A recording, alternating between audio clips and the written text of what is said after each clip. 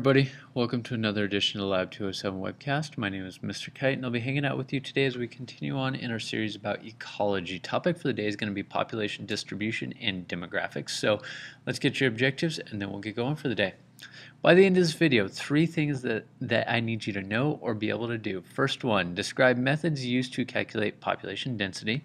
Second, describe patterns of population distribution. And third, explain qualities of a population tracked by demographers. So that's what we're after. Let's go ahead and get there. As we're talking about ecology, the first thing that we need to talk about is what exactly is a population. For the purpose of our discussions throughout this ecology section, population is simply defined as individuals of the same species in the same place at the same time. Now, it doesn't matter what sort of organism you're talking about. If it's a living organism and you're talking about its population, then you're going to talk about all of the organisms that are of its same species that are in the same place at the same time. So when I am teaching a class, the population would be my classroom, because we're all humans within the same room, but students outside of the classroom, they don't count as part of the population because they're not in the same place at the same time. Now, as we're talking about population, there are several qualities of a population that we're going to talk about. And the first one of those is density. And this is just how many individuals live in a defined area. Now, some places have got very high population density. Some areas have got very low population density. Speaking about the human population, if you think of places that got really high population density, you got like Tokyo and Hong Kong and Calcutta and New York City, places like that where a lot of people are living together very closely. That's high population density.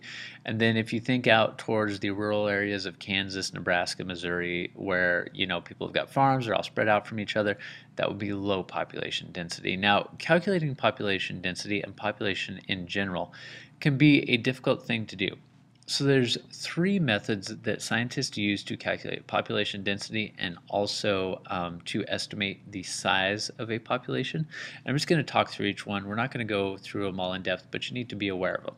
First one is a simple count. So if you're dealing with big mammals or big organisms, so let's say whales, elephants, buffalo, things like that, scientists can fairly easily fly over a population in an airplane or a helicopter, count it, and then use that to extrapolate an estimate of population size. So that's easy.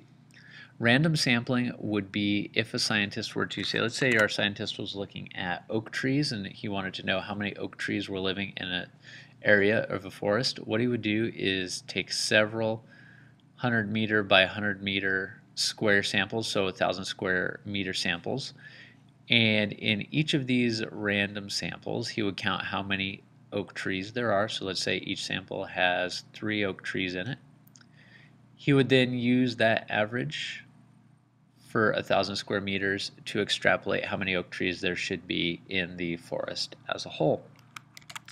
One of the last methods that they can use is called the mark recapture method. And basically what scientists do is they go out, they capture a bunch of organisms, they mark them in some way. If we got our shells there, they paint them, they tag them, put radio tags on them. Some animals have got distinctive markings, so you can just take a picture of them. Either way, they capture and mark a large sample of organisms, let them go, give them a few days or weeks to recirculate back into the population, then capture a new set of organisms of the same size, see how many of their original marked organisms they've got, and then use that proportion to kind of make an estimate about how many organisms are in the population as a whole. So that is the mark recapture method. Now, the density of a population does change over time. There's some major factors that can cause changes in the density. First 2 easy ones are births and deaths. If you've got a population that has a lot of babies or organisms being born and not so many dying, that's going to cause your density to go up. If you've got the opposite situation where you have several dying and not many being born, population density is going to go down. Immigration is going to be individuals moving into the area, which is going to cause density to go up.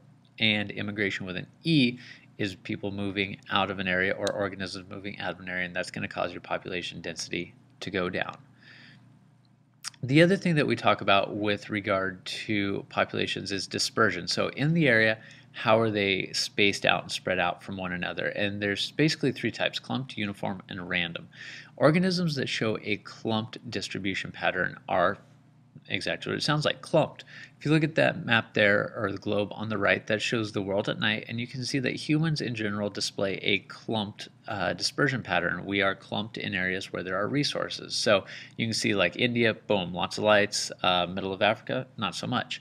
So humans clump distribution pattern, we clump around resources. The next type of distribution pattern is a uniform pattern, and this is seen a lot of times in organisms that have territories that they defend. So some birds, what they will do is they will build nests on the ground, and let's say here's our nest for the bird. The bird will basically sit in its nest and peck anything that comes within the reach of its beak. So that means that its neighbor is going to be over here. It needs to be just out of the reach of this one and out of the reach of its neighbor over here. So as all of these birds sit in their nests and defend their territory, each one is going to be placed just outside of the reach of all of the others, giving you a uniform distribution pattern.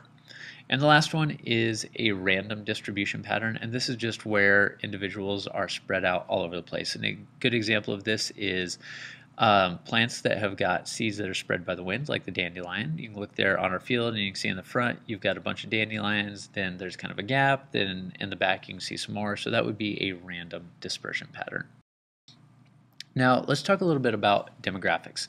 And basically what a demographer does is they study how the vital statistics of a population change over time. So if you take that population, watch it over 50 years, is the average age getting higher? Is it getting lower? Life expectancy going up? Life expectancy going down? Is the population growing, shrinking, becoming more dense, less dense? Basically, looking at all that stuff is the job of a demographer. And the rest of the video is going to be specific qualities of a population that they look at as they're doing their thing.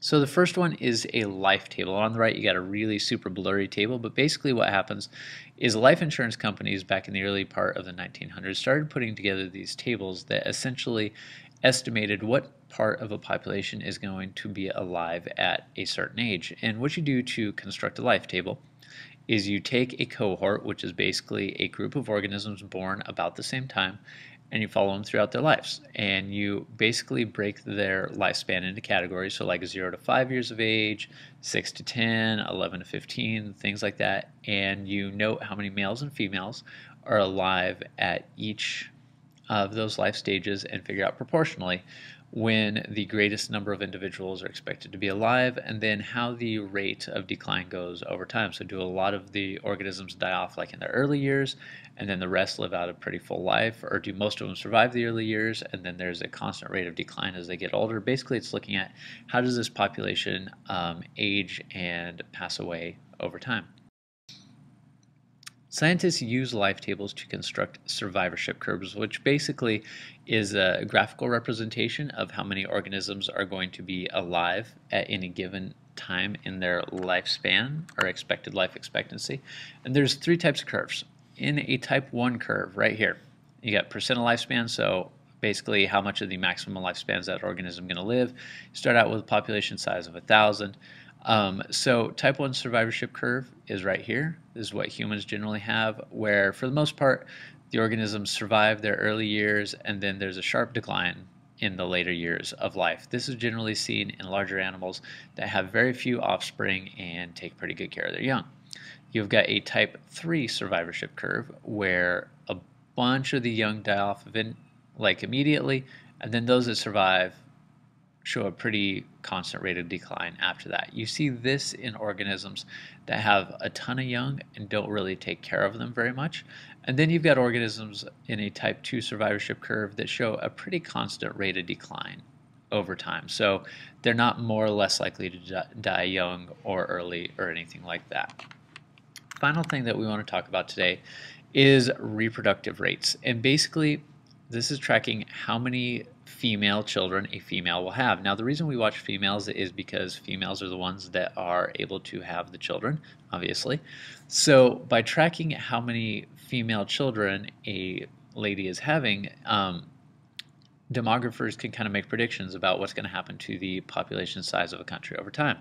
If a woman is, say, having one female child in her lifetime, then your population is going to be pretty much the same because you're at replacement level where when she dies, there will be a daughter to kind of take her place. Now, if you've got a place where women are having, 5, 6, 7 kids, you can kind of infer that that population is going to be growing very rapidly because you've got 5 female children replacing one female mother, and each of those 5 children might have 5 children of their own. So you can expect that that population is going to grow rapidly. Where conversely, if you've got a lady and she doesn't have any female children, then you can guess that that population is probably going to start shrinking over time. So that would be looking at reproductive rates, and all of that together is a brief introduction to populations and demography. Hope it was helpful for you. My name is Mr. Kite. This has been the Lab 207 webcast, and we'll see you again.